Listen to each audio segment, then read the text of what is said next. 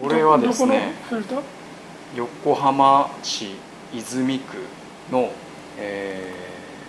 方からいただいた室内で使われた空気清浄機のフィルターです。室内で使われていたっていうのが大きなポイントで、今まで僕たちが紹介したフィルターは全部外気との接触していたフィルターなんですけども、今回は室内で室内の空気を洗浄していた空気清浄機のフィルターなんです、だからこの間の流れの話でいくと、商業施設のエアコンとかね、それに近いものなんですけども、もう民家の普通の一般の方の家庭の中にも放射性物質が舞い込んでたと。でやっぱり機械的に空気を吸引して、その前にフィルターをかぶせているので、空気の通った量、流入量というのはまあ多いんですよね、まずね。だからそれも大きな要因で放射性物質をたくさん含んでいました。これはまあだから住民にとっては良かったことだな。このフィルターで、そうですね。室内空気浄化されてたわけだから。そうです。ちょうどその方から取って送ってもらったこんな小型の普通に売られてるものですね。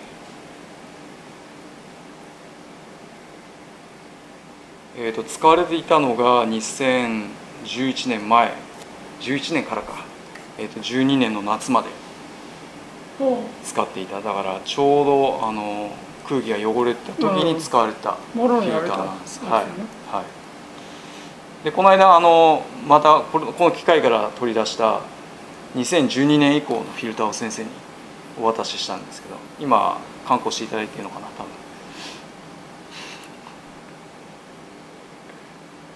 どこあるかな。あるとしたらそこだけど。はい。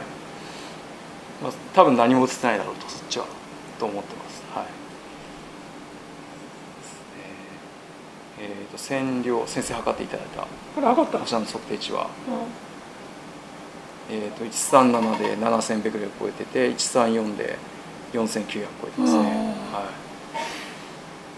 い。だからここ 90cpm って書いてますけど、これは撮像する前にフィルターで蛇腹状で入ってるんですよ。たくさんガーッと入ってて、それを広げてこの形なんですよね。で広げないままない状態で CPM 測ったら130ぐらいありましたね。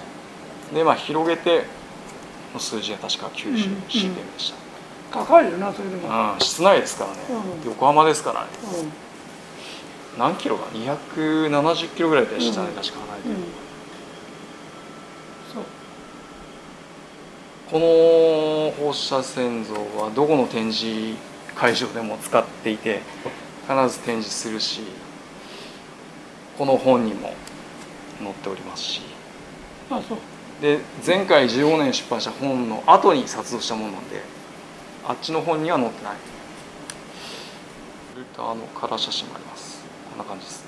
蛇腹だった。はい。そうだね。ここでカコカコカコと山谷ですよね。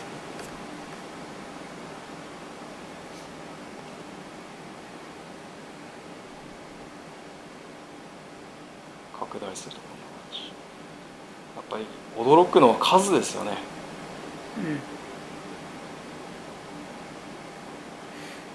粒子状の不溶性と言い切れないか、あまり水にかぶらないところから、放射性物質がポツポツポツってうっすら映ってるのも、うっすら映ってるのはこのフィルターのイメージングプレートからした反対側か、あるいはフィルターの中に補足されたままで、クリアに映ってるのは手前側にあった放射性物質でしょうね、多分ね。結構大きな非常に強いものもありますね。浄化されてよかったね。よかったです。ということですね。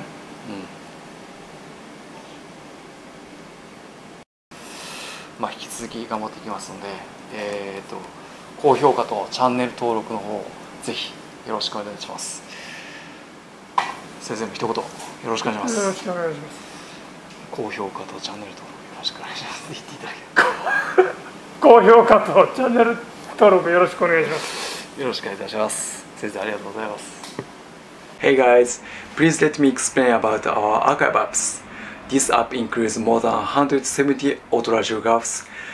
You can manipulate 3D autoradiograph, compare to sample original photos, and magnify all of them. In addition, you can filter them with the sampling year and the types of samples and search them even with inexplicit words like a tree or fish or reptile. On top of that, you can read our latest book and watch the videos where we explained our works one by one. Please check it out. Thank you.